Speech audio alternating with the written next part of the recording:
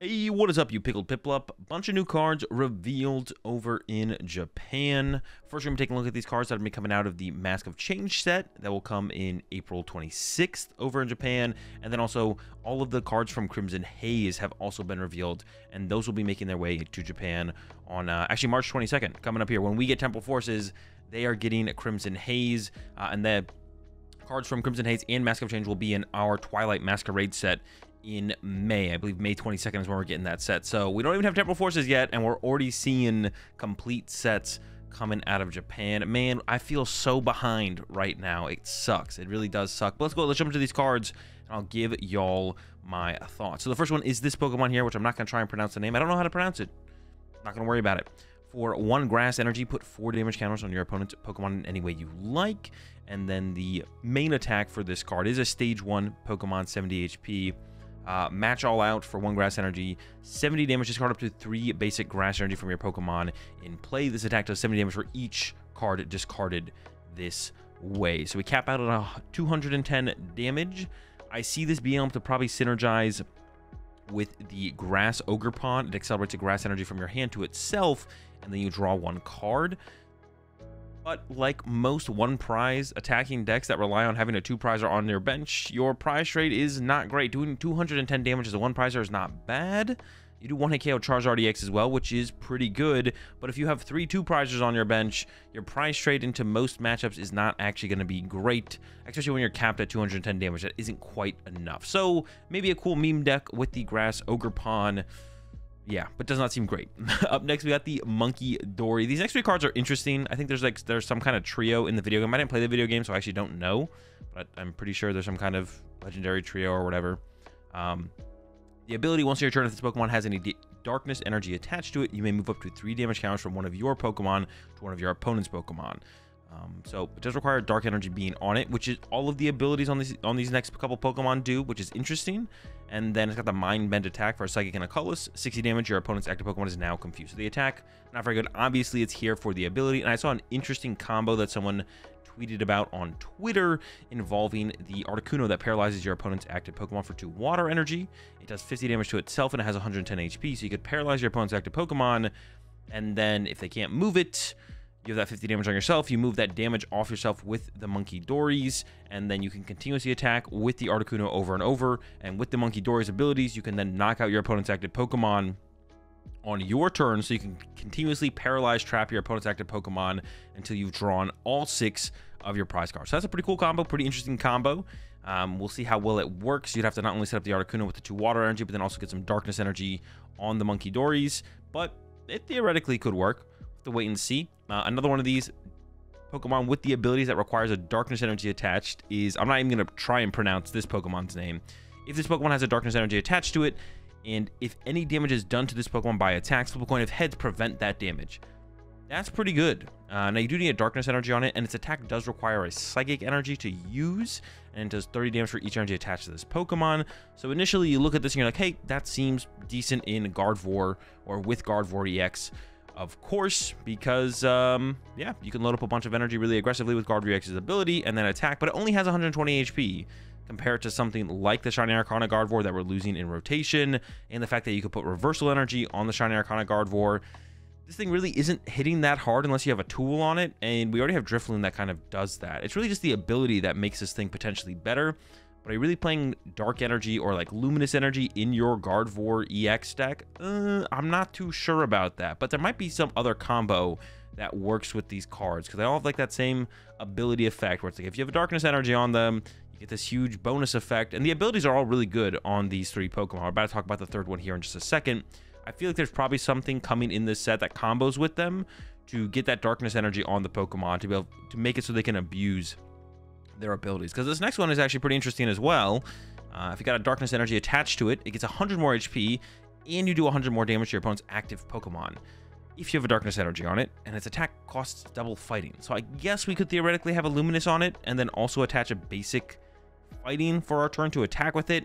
But that's a pretty high cost for a 1-prize Pokemon that could just get 1-hit KO'd, and then we'd want to be able to chain attacks with. So once again, I feel like there has to be some form of weird darkness energy acceleration going on in this set that we don't know about yet, that will probably combo with these 3 cards. So we're gonna have to wait and have to wait and see on that. But definitely, what I want to say, definitely very powerful abilities, and they seem like they could be pretty decent if there is some kind of weird energy acceleration that works with them. Got some interesting trainer cards here. The first one is the Carmine. I actually think this supporter is really, really good. If you go first, you may play this card during your first turn, discard your hand, and draw 5 cards. Now, obviously, it's just a worse research, right? But you can use it on your first turn. So I think it's a really cool supporter to be included as a one-of in decks that play Luminion. So you have like an aggressive turn 1 play going first, if you open up with a pretty slow or awkward hand, or if you're just gonna have to go use Luminion for an Iono on your next turn anyways, may as well use Luminion for the Carmine right now and set yourself up better going into your second turn of the game. It's like kind of like Squawkabilly, but you don't have to play Squawkabilly. You can just play Luminion, which is not only good on your first turn, but is good on following turns as well, whereas Squawkabilly is limited to that first turn use, and that's basically it. So yeah, the Carmine, really, really sick. I think overall, definitely going to be included as probably a one-of in most Luminion, or most decks that play Luminion, or might even prompt some decks to start including Luminion, because it's not only a good card in the mid-late game, but now you can use it on that first turn to get yourself going when you have those slower starts. Up next, we got the Kieran supporter. Choose one, switch your active Pokemon with one of your bench Pokemon. It's okay. During this turn, your Pokemon's attacks do 30 more damage to your opponent's active Pokemon EX or active Pokemon V. It's all right. Plus 30 damage off a supporter is not bad, but it's not great. It's okay, and I'm sure we'll probably see a deck or two take advantage of this where your numbers are just a little bit off, and especially if you're comboing this alongside a deck that already has pretty good draw power, like a B-Barrel deck or in a Pidgeot deck with the Quick Search, and you can even get this involved with Luminion as well. You could Luminion for this, so you have an extra way to go find it. So yeah, I think it's a decent card. Nothing spectacular, but doing 30 more damage can be a big difference maker in certain situations, so it'll definitely see some play. Up next, you got that bug catching set. Look at the top 7 cards of your deck. You may choose up to 2 in any combination of grass Pokemon and basic grass energy cards you find there, reveal them and put them into your hand, then shuffle the other cards back into your deck. So pretty strong card, I would say, overall. Pretty strong card. I think any type would be happy to have this card. It turns out grass is the type that does have this card, so yeah, pretty strong. Will, of course, be heavily reliant on how good of grass Pokemon there are in the format, and right now, I mean, Ogerpon seems okay. This obviously kind of combos well with the Matcha Pokemon that we just read earlier for sure, so it'll be played in that deck, but that seems like more like a meme deck than anything. And for the Ogerpon deck, like, are you really playing this over a Vessel or just some Nest Balls? I don't know if you're really going to make that leap into the Ogerpon deck to combo this with the grass Ogerpon. This card is okay right now, but of course it is reliant just on the grass Pokemon we have in the format, and we have seen very few cards that have been revealed from this set so far. Before we jump into talking about the cards from Crimson Haze, though, if y'all are looking to pick up any of the newest set coming out in America over here, Temporal Forces, well, then Game Grid has got you covered. Game Grid SLC, link of course will be in the description. They got the Temporal Forces products available for order, so go check them out over there. And of course, you can use code AzulGG, get yourself a discount, and link will be in the description. All right, so up next, all of Crimson Haze has been revealed. Once again, this is being comboed with some of those other cards we just talked about in our Twilight Masquerade set, which won't be coming out until like May 22nd or something like that. Some of these we've gone over, some of them we haven't. I'm sure some of you have seen some of them before, but I haven't personally talked about them, so we're going to be talking about all of that here today. First up, we got the Iron Leaves, non-EX Iron Leaves, and the second attack here is pretty interesting. For a grass double colorless, 100 damage. If any of your Pokemon were knocked out by damage from an attack during your opponent's last turn, this attack does 60 more damage. So 100 plus 60 times 2 grass weakness when we're punching a Charizard is 320 damage. We're coming up just 10 damage short on a KO on a Charizard EX, but I think that's probably on purpose. So this can only be utilized in future box decks to combo with Iron Crown, which increases our future Pokemon's damage by 20, which then gets us to that one-hit KO on a Charizard EX after it just knocked out one of our Pokemon.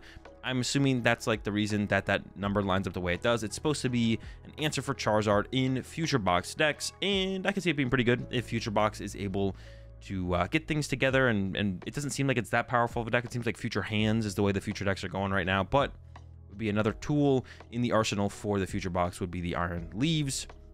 I have this, there's this Poltergeist right here. I didn't read the other one because this one seems better for sure, with the ability, as long as this Pokemon is on your bench, prevent all damage done to this Pokemon by attacks, both yours and your opponents. Yeah, I think we'd rather be playing this Poltergeist for sure. damage bench protection is pretty good. Still only 30 HP, but, you know, if they can't snipe us off the bench, it doesn't really matter. And then there is a, however you pronounce this, I'm not going to try, EX, 240 HP Infusion Retribution for colorless energy. Choose one of your opponent's Pokemon, put 2 damage counters on that Pokemon for each basic grass energy in your discard pile. So this obviously combos with the other, however you pronounce the name of this Pokemon that we just read from the other set. That one discards energy to your discard pile to do damage, and you can use this one to put damage counters on a Pokemon for each grass energy in your discard pile, and you shuffle those energy back to your deck. The second attack, pretty underwhelming. Matcha Splash, Grass Colorless, 120, heal 30 damage from each of your Pokemon. That's not very good, but the first attack is okay for the Matcha Beam deck, I guess. Is what we're going for with that. Macargo EX, not great, I don't think. It's just Terra Pokemon. Hot Magma, 70 damage for a fire and a colorless. Your opponent's active is now burned. Fire, colorless, ground burn, 140 damage. Each player discards the top card of their deck. This attack does 140 more damage for each energy discarded in this way. That could be a lot of damage. I just don't know how you're consistently setting that up. There is a supporter currently in the format. I believe it's Giovanni's Charisma is the one I want to say it is. You take an energy from your opponent's active Pokemon and put it on top of their deck. That would combo well with this. That could have us hitting for 280 damage. Not quite one-hit KOing the big EX Pokemon in the format. That would also be our supporter for turn. This thing has 2 fire energy and a colorless energy to be able to attack. Sure, there's Magma Basin, and we got Armor Rouge, but is that enough to make this thing a contender? No, I don't think so. If there was a way to set an energy on top of our deck as well, so we could go for really, really big one-hit KOs, maybe, but even then, I'm pretty sure it wouldn't be that great, to be honest. Yeah, Macargo EX, not it, for sure. And we'll keep moving along here. I think up next, we got the Froakie. There's a really cool Greninja in this set that we'll be talking about in just a second. The Froakie's got a really good attack as well. The Flock for a water energy. Search your deck for up to 2 Froakie and put them onto your bench and shuffle your deck. It's a Pokemon with a really good evolution that has a good attack. Hey, not bad. Frogadier doesn't really have anything special going on for it. 90 HP, numbing water for a water. Flip a coin if heads. Your opponent's active is now paralyzed and 20 damage. Not great. Not really doing a whole ton. There is this Morpeko here that I'll mention real fast. Once on your turn, you may look at the top card of your deck, then you may discard it as its ability, and then for lightning energy, attach up to 2 basic energy cards from your discard pile to your Pokemon in any way you like. So not a terrible attack. The ability is like okay. We've seen abilities like this in the past be decent, never like super good. Obviously, could combo with the Macargo deck, so you could like peek the top card of your deck and see if you wanted to attack with your Macargo, I guess, maybe. Yeah, the Morpeko is all right. The Morpeko is all right. We've talked about Iron Thorns in the past. I'll quickly mention it here. 230 HP, definitely going to be part of some kind of future, maybe not box. Honestly, this could just be an addition to future hands, possibly. While this Pokemon is in the active spot, Pokemon with rule box in play, except any future Pokemon, don't have any abilities. And then for Lightning Double Colors, we're doing 140. Move 1 energy from this Pokemon to one of your benched Pokemon. So probably will be played in some kind of future deck. I guess you could also play it like with Miraidon and just use it as your early attacker. The ability is obviously very strong, shutting down stuff like Charizard and Guard EX and Pidgeot EX. And I mean, Minion and Squawkabilly, it does a lot. It does shut down quite a few Pokemon, and the damage is all right as well. So we can leave it in the active, hit with it for a couple turns, probably gain some form of lead, and then we just kind of snowball our lead from there with our follow-up. Future box deck, future hands deck, stuff like that. It'll definitely see some play. Not the best ability lock we've ever seen. We've definitely seen better. We've seen better most recently, even just with Path to the Peak, definitely better overall. But it is some form of ability lock in a format we're headed to that has basically none until we get that card. The Enamorers here, I will mention, because the attack is actually pretty interesting for Lost Box decks. Psychic Double Colorless, if you have a Pokemon with the same type as one of your opponent's Pokemon in play, this attack does 120 more damage. That's 200 damage for Psychic Double Colorless, and the attack cost is really, really efficient for Lost Box to utilize. Usually, with the big attackers in Lost Box, they'll be able to hit for something around 200 damage, like the Dragonite that hits for 250, or the Roaring Moon that can hit for 220 and has the Frenzied Gouging. You're looking at energy costs of like double Dark plus Colorless, so you have to like attach a Dark for turn unless you want to use double Mirage Gate, or with the Dragonite, you have to attach the Water for turn, and then search out a Water and a Lightning off of Mirage Gate if you only want to use one Mirage Gate. With the Psychic Double Colorless energy cost, it's like pretty convenient. You can either attach the Psychic for turn, and you just need 2 of 2 different types of energy in your deck. Doesn't matter what they are. Search those out or attacking. Or the Psychic's in the deck, and you attach any energy from hand, as long as you have another energy that's not a Psychic in your deck. And once again, you're attacking for 200 damage. As long as you have a Pokemon in play with the same type as one of your opponents in play, Lost Box does play a bunch of different types of Pokemon and can usually line up with something on your opponent's board, but that would be really like the big hindrance for this. But if it does line up in enough matchups, then this card could actually be pretty good in Lost Box for sure. The Screamtail, the more I've thought about this card, the more I like it. That sudden Shriek attack for a colorless energy. You can use this attack only if you go second and only during your first turn. During your opponent's next turn, they can't play any supporter cards from their hand. This could be a super powerful way to slow down your opponent. It combos super well with Jet Energy. We Jet Energy it to the active. We use Sudden Shriek, then we retreat it and start attacking with something else, getting ourselves ahead in whatever matchup we're in. I really like the idea of this card. Now, getting it to work and actually having it function is like something else entirely, but I really like the idea of maybe building a deck around Sudden Shriek and choosing to go second, then locking our opponent out for a turn of supporters, or it's just when we do go second, even if we prefer to go first, we have a way to like gain tempo by using the Sudden Shriek. And it does seem like it would be best in a deck with Jet Energy. I just can't really think of a deck that like currently plays 4 Jet Energy that you could easily put this into besides maybe Lugia. But even then, like the Read the Wind from the Lugia is also pretty powerful to get us set up and get going. So I'm actually not too sure what this would work in, but I really like the idea of the Sudden Shriek. That is for sure. Big fan of the Sudden Shriek.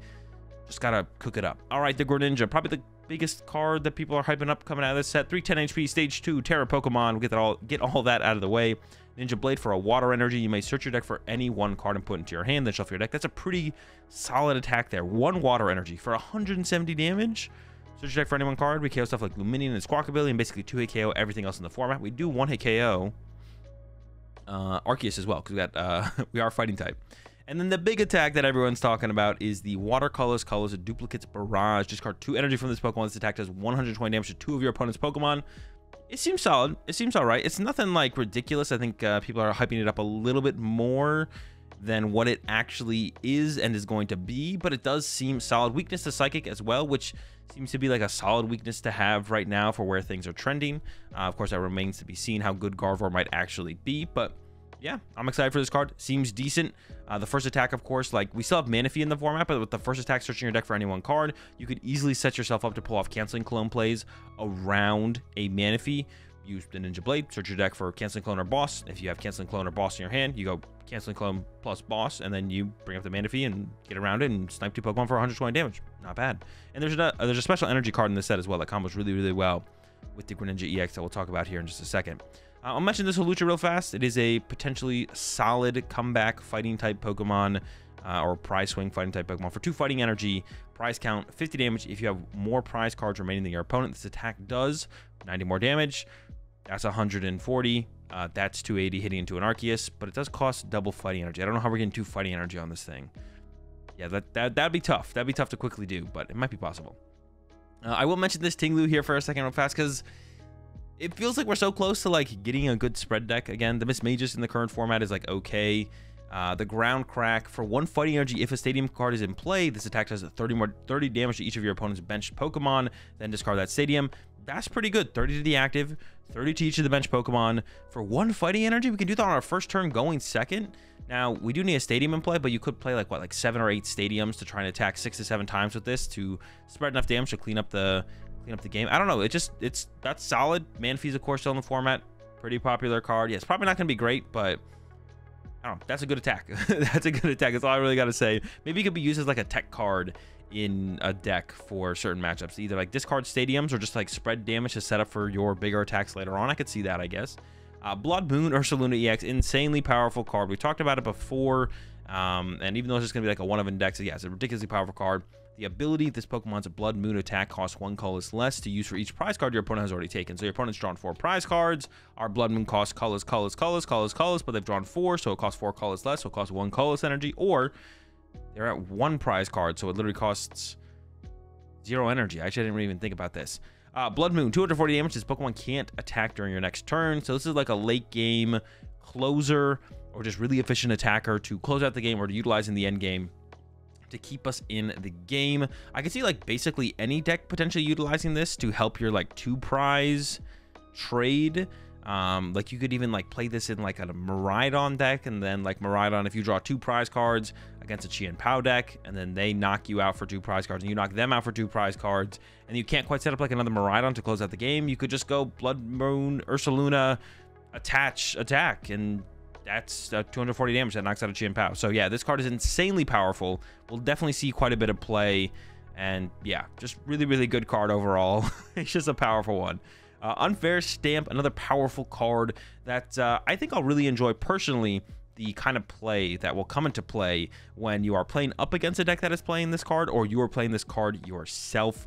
You can only play this card if one of your Pokemon was knocked out during your opponent's last turn. Each player shuffles their hand into their deck. Then you draw 5 cards and your opponent only draws 2 cards. And it's an item card. It's not even your supporter for turn. You maybe used your supporter to find it. That's possible. But if you didn't, you could combo this with Boss or Research, or I mean any other supporter you wanted to, really. And that's just like super powerful early game disruption. You could be playing this on turn 2. You go first, your opponent takes a knockout on their first turn, and then you go Unfair Stamp, knockout, and progress from there. Yeah, super powerful card. I'm personally going to be a huge fan of it, and I'm excited to see the kind of gameplay that comes from this card when you play a deck with it or play up against it with a deck that you know plays it. Definitely is going to shake things up, that is for sure. It's not going to be one of those cards, like not every deck has to build their deck around this. It's not like knowing that there's like a popular deck with Pats of the Pekin format or like Ability Lock Arbiter, but it will change how you do approach your games up against a deck that does play this in like a good way. I think it'll be like a good, healthy card to have in the format, and I'm excited for it. Enhanced Hammer got reprinted. Discard a special energy, attach one of your opponent's Pokemon. Pretty cool. We got the Hyper Aroma here. I think this one's being a little bit overhyped from what I've seen on Twitter. Search your deck for up to 3 Stage 1 Pokemon, reveal them and put them into your hand, then shuffle your deck. That's cool. That's okay. It's an item card that we would want to use on turn 2 fairly aggressively. And if we're using Arven to go get this theoretically, why would we not just Arven for TM Evolution and then use TM Evo possibly a turn sooner than we could even utilize this to then evolve our Pokemon? I couldn't tell you why. I guess for other decks that are probably like stage 1 attacking decks, this card is pretty good. So when you go first, you can use this on turn 2, and I don't know, maybe the Matcha deck, you get like all the Matcha squad set up or something like that. That could be a thing. But yeah, for like decks that are trying to get to a stage 2, I think TM Evo is always better. Decks that are trying to like stop at a stage 1 though, you know, go first, get some basics down, turn 2, Hyper Aroma, the stage 1's come into play, we start attacking. The Hyper Aroma does kind of make sense in decks like that. But if we're trying to get all the way to a stage 2 eventually, I think the TM Evolution just always makes way more sense than playing the Hyper Aroma. And then we also get to play like a different A spec as well, alongside just using TM Evolution to get to our stage 1s. But still pretty solid, powerful A spec for sure. I definitely like that we're seeing the A specs that follow up Prime Catcher. They look good, they look cool, they seem solid. Switch got reprinted, Pokemon Catcher got reprinted. As long as we have Boss in the format, I'm kind of fine with the idea of Pokemon Catcher existing in the Pokemon TCG as like a way for decks to potentially be more aggressive by playing that in heavy counts or over Boss in general. So yeah, if Boss is around, I'm content with like Pokemon Catcher being around as well. More aggressive option, or kind of just like a way to build decks to be more aggressive, I should say. I like that as an option in the card pool. Love Ball. Search your deck for a Pokemon with the same name as one of your opponent's Pokemon and play. Reveal it and put it into your hand, then shuffle your deck. I could see this being played as a one of in decks, like the most popular deck in the format, maybe. Like maybe if Charizard is like 20-25% of the meta, you play like one Love Ball. I could see that.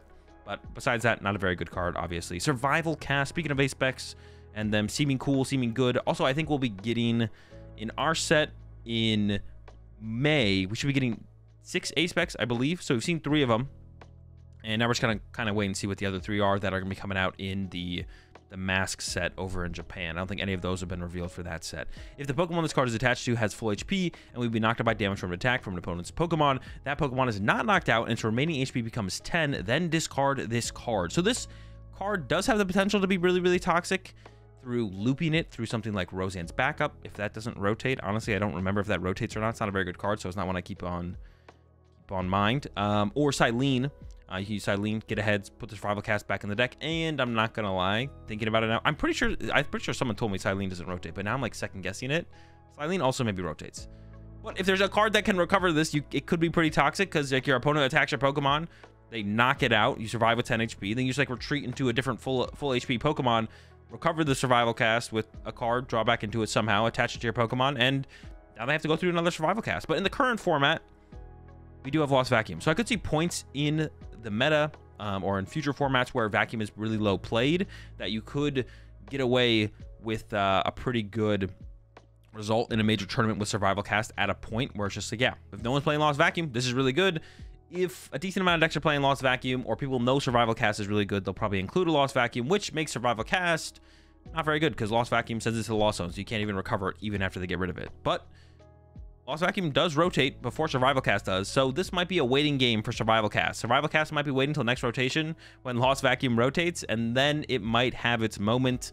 We just gotta wait like about a year, but that's fine. Also, there's probably a deck or two that will utilize this card for certain matchups. The only deck right now that is consistently playing Vacuum, I guess besides Arctina's been playing as well, is Charizard. Pretty much every Charizard deck is playing one Lost Vacuum, but if you already beat Charizard and you can use the Survival Cast for other matchups, hey, that's fine. We can take the dub against Charizard because we're favored against Charizard and use Survival Cast to get ahead in other matchups. Caretaker, Lucian, don't really talk about those. Perrin is interesting. Reveal up to 2 Pokemon from your hand and shuffle those cards into your deck. Then search your deck for up to that many Pokemon, reveal them, and put them to your hand. So if you're playing a deck with a lot of Pokemon, this card is actually pretty cool and interesting. I can't think of a deck like right now, currently off the top of my head, that would make sense to play this over something just like Arven for TM Evolutions. Like Guardy kind of comes to mind, but it's like I'd rather play Arven's than TM Evolution. So yeah, Perrin, not great, I don't think. Lana's Assistance, kind of like a replacement for Clara. Clara does rotate with this rotation coming up. Put up to 3 in a combination of Pokemon that don't have a rule box and basic energy cards from your discard pile into your hand. So Clara could get up to 2 basic energy and up to 2 Pokemon, even if they have a rule box. I definitely think Lana's is just kind of a... Lana's Assistance here, I think, is just like a nerfed... Just a nerfed Clara. I don't know if that's a good or a bad thing. Clara never felt overly broken or too powerful, but basically Clara, but I do think it's a nerf overall. I think Clara was definitely a little bit better of a card. Boomerang Energy. This energy is super sick. I absolutely love this card. How good will it be? I don't really know, of course, but it definitely combos with the Greninja, probably the Greninja EX. If this card, it provides a colorless energy, by the way, 1 colorless energy. If this card is discarded by the effect of an attack, like Greninja's attack that discards 2 energy to then do 120 damage to 2 of your opponent's Pokemon, by the effective attack used by the Pokemon this card is attached to, attach this card from your discard pile to that Pokemon after attacking. So you could use the attack with the Greninja, do 120 damage to 2 of your opponent's Pokemon, discard 2 Boomerang Energy from the Greninja, and then those Boomerang Energies go immediately back to your Greninja, and then you can just Duplicates Barrage all over again, which is super sick. Yeah, the energy is super sick. Obviously, Greninja seems like the initial partner to pair it with. What will be able to be paired with in the future, I'm not sure. I'm sure there'll be quite a few cards that take advantage of that.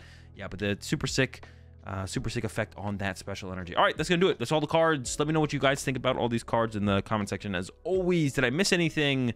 Was there something else I should have talked about? Is there any combos that I missed with any of the cards I did talk about? And I'll catch y'all in the next video. Peace.